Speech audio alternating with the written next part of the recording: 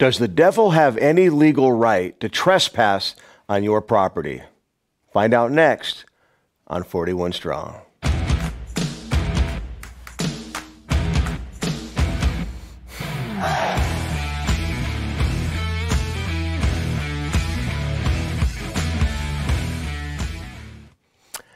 Hey everybody, welcome to 41 Strong Podcast. Chuck Tate back with you.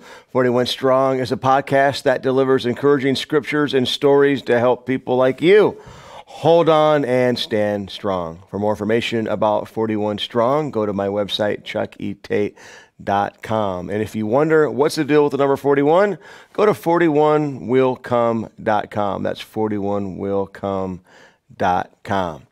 Well, today is episode 149, and we're going to continue our talk on spiritual warfare. Last week, our theme was We Are at War, and today's theme is No Trespassing. All right, I want to go straight to Scripture, Ephesians chapter 6, verse 10. This is a familiar passage. Any pastor or teacher that teaches or preaches or discusses spiritual warfare goes right to this passage. Put on the full armor of God so that you will be able to stand against the strategies of the devil. Verse 10 says, finally be strong in the Lord and the power of his might. How do you do that? Well, by putting on the armor of God.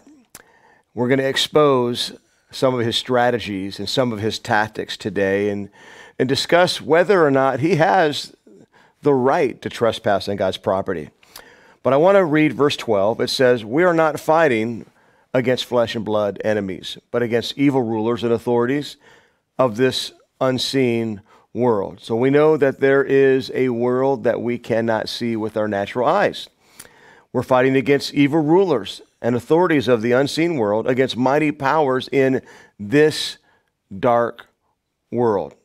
All right, I don't know if you've ever read This Present Darkness by Frank Peretti, but I think that paints a pretty good picture of what the scriptures are talking about when they mention unseen world, mighty powers in this dark world. And it goes on to say, and against evil spirits in heavenly places.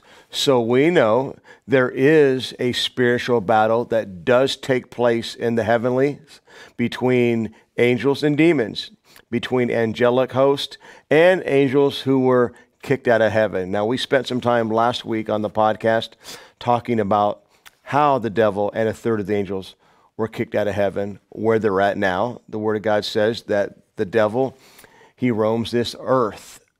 That's why it says here, we're fighting against evil spirits in not only heavenly places, but in this dark world. Because the devil, who comes to steal, kill, and destroy, he roams around this earth looking for people like you and I to devour.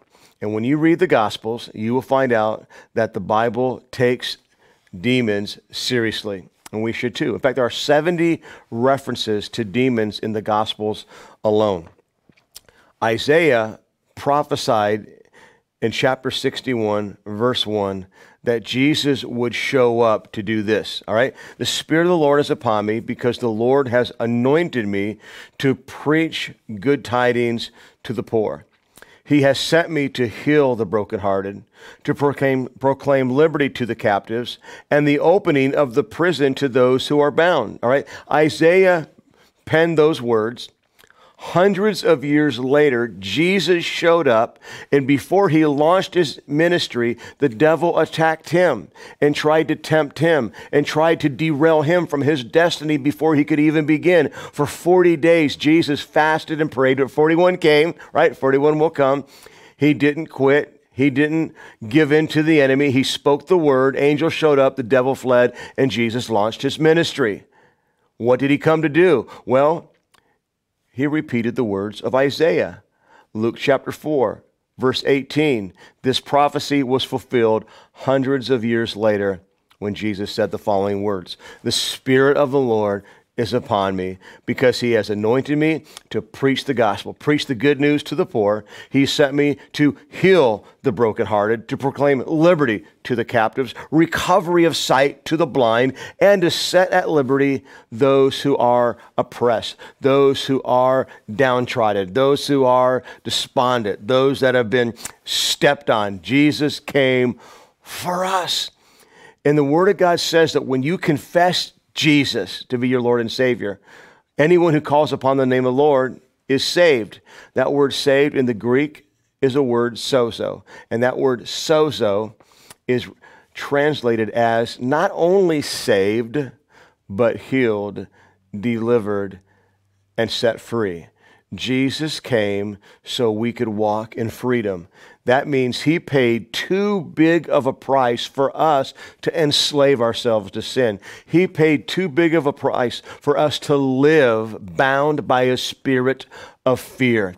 And I know some of you watching and listening today, right now, you're in a season where you are paralyzed by fear. You're weighed down by anxiety. And I want you to know that Jesus came to set you free. And whoever he sets free is free indeed. So today, we're going to expose the enemy for who he is.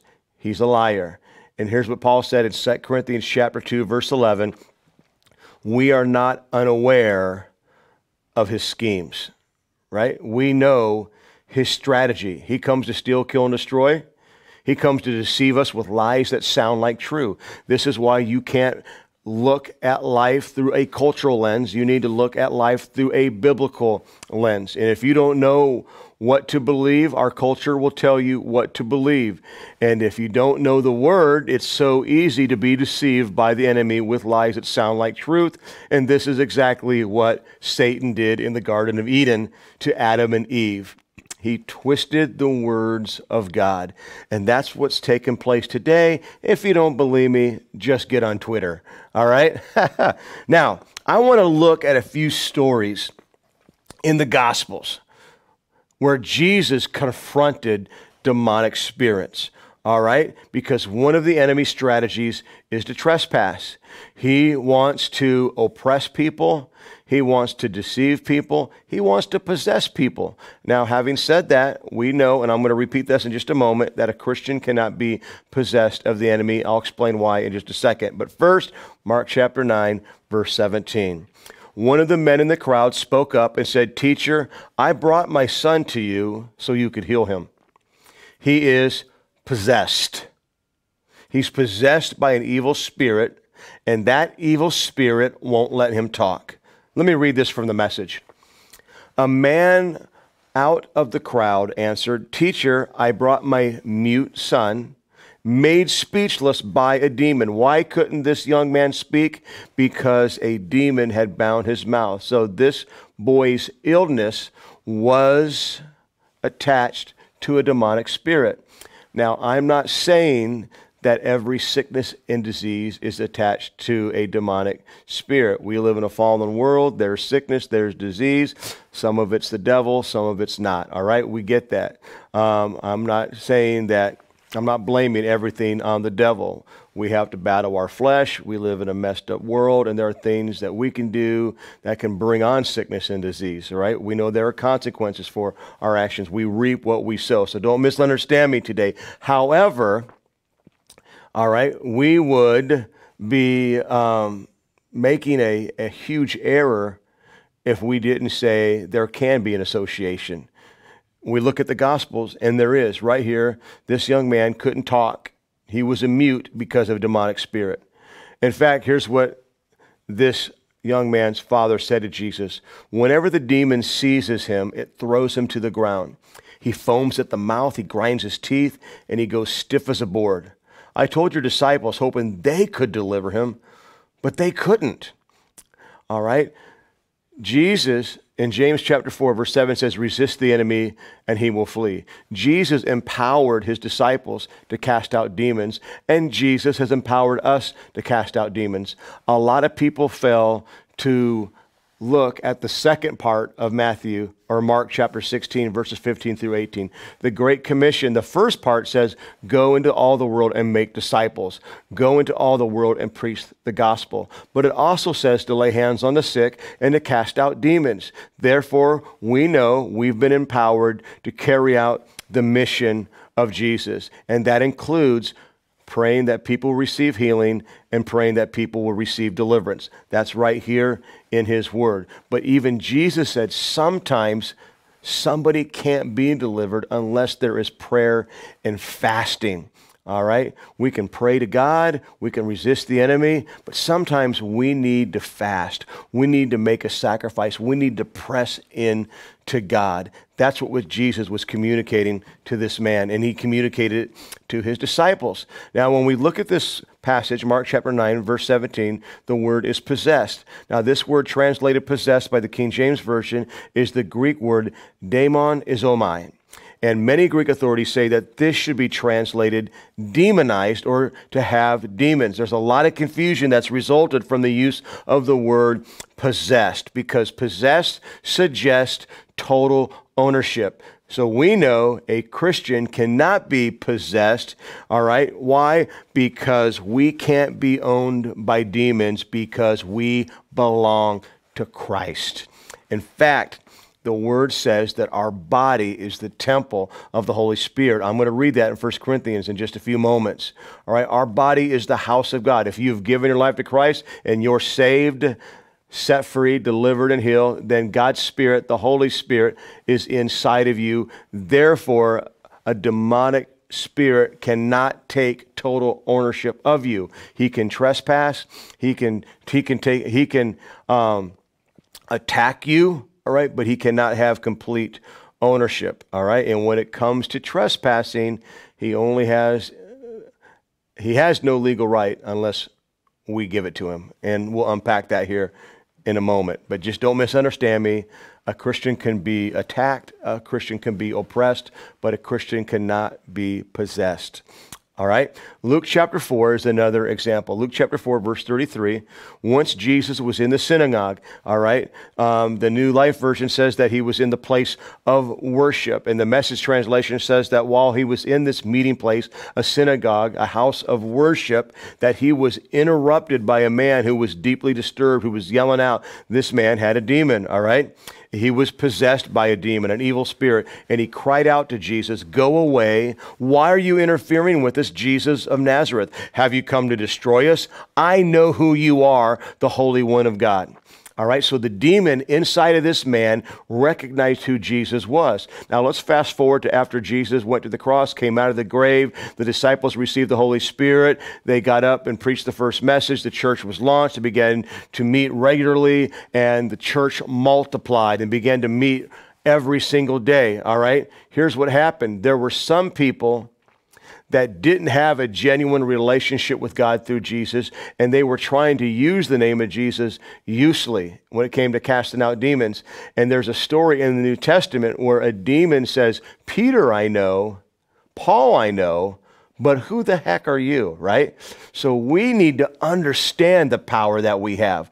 We need to get into the Word and equip ourselves and know what it says so we can exercise that authority. In this story, this demon knew who Jesus was, and Jesus simply said, be quiet. And he ordered the demon to come out of the man. He said, come out of the man. And at that, the demon threw the man to the floor as the crowd watched. Then it came out of him without hurting him further.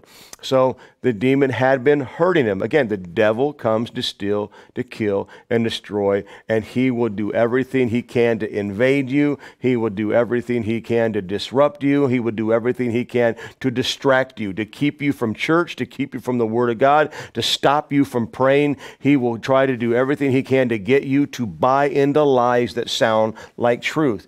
If you don't want to be deceived, everything comes back to the Word, which is why we're going through the Word today. Mark chapter 5, I'm going to read one last story. Mark chapter 5, it says this, they arrived on the other side of the sea in the country of the Gerasenes. as Jesus got out of the boat, a madman from the cemetery came up to him, all right? The New Living Translation says that this madman came from the tombs to meet Jesus. Notice how Jesus is always being interrupted by demons, right? He's in worship, bam, there's a distraction.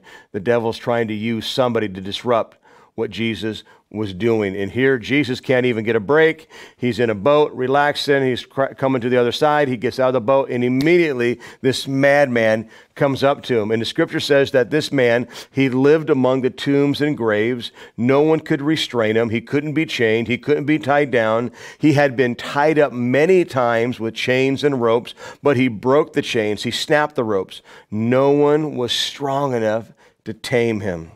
Night and day, he roamed through the graves and the hills, screaming out and slashing himself with sharp stones.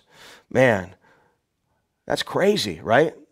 And this man, he wasn't crazy, but he was controlled by a demon, and not just one, but many. Jesus said to the demon, "What's your name?" And he answered, "Legion," for we, not I, but we are many. And when Jesus cast the demons out of the man, they went into a herd of about 2,000 pigs, and those pigs went off a cliff and killed themselves and were drowned in the sea. That is the work of the enemy. There is a very real thing called spiritual warfare. There is a battle that goes on in the heavenlies. There's a battle that goes on in an unseen world that we can't see with our natural eyes. We know that there are battles going on every day all around us in this dark world. That's what Ephesians 6 says. So one of the strategies of the enemy is to send people who are under his influence to attack you. This is why you have to remember that people aren't the enemy, but they're influenced by the enemy. They're used by the enemy. All right? So don't be bitter. We have to forgive. If we are bitter, we're turned over to the tormentors. Now, I'm getting ahead of myself. I'm going to get there. I'm going to give you some ways in which the enemy can trespass in just a moment. All right? Mark Driscoll tweeted this just a couple days ago. Some people are evil and demonic, and what he means by that is they're influenced by demons, all right, which has caused them to act out evil. All right, to be demonic. Some people are evil and demonic. They're not beyond help, but they're beyond your help. And they need God's help. What's this mean? There are some relationships in your life that could be toxic that you might need to cut off. The word says in 1 Corinthians that bad company corrupts good morals. All right, so if you are hanging out with people that are dragging you down, if you're in a toxic relationship that is destroying you, you're going to have to cut that off. Pray for them, love them, but they need help that you can't offer. All right, so let's talk about trespassing for a moment. I want to read this scripture. We only have about a minute left, but 1 Corinthians 6:19 says, "Do you not know that your body is a house of God where the Holy Spirit lives? God gave you his Holy Spirit, and now you belong to God." You don't belong to yourself, so you don't need to go find yourself. You need to find Jesus and find out what he wants you to do. Submit to him. He will make every crooked path straight. He will lead you and guide you, all right? So you don't need to go post, "I need to find myself." You don't need to find yourself, all right?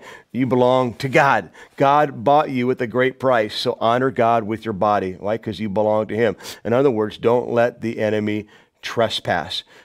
Here's the definition of trespass: an unlawful act causing injury to the person, property, or rights of another, committed with force or violence, actual or implied. That's the definition of trespass. The definition of trespasser: one who unlawfully and stealthily encroaches upon the territory of another. So let me close with this. The devil has no legal right to trespass unless you let him. Don't let him. All right? There are a number of things that you can do that will allow the enemy to trespass. And I'm out of time today. So on our podcast next week, we're going to discuss them in detail. One of those, I'll leave you with this, is bitterness. Because the word says if you don't forgive and you harbor bitterness in your heart, that you will be turned over to the tormentors. Who are the tormentors? Demons. All right? So it's so important to forgive. And let me just say this: forgiveness does not mean you're okay with the horrific things that have been done to you. Forgiveness is not for the other person. Forgiveness is for you, so you can be free, and Jesus died to set you free. So somebody shout, no trespassing! All right, we'll continue it next week. I'm out of time. I love you. I'll be praying for you. For more information, again, go to my website, chuckytate.com. For more information, you can also go to 41willcome.com. And if you don't have the book yet, you can get it at Amazon, Barnes & Noble, wherever books are sold. For our producer, Mike Sable, I'm Chuck Tate, and I can't wait to see you next week on 41 Strong. PeoriaLife.com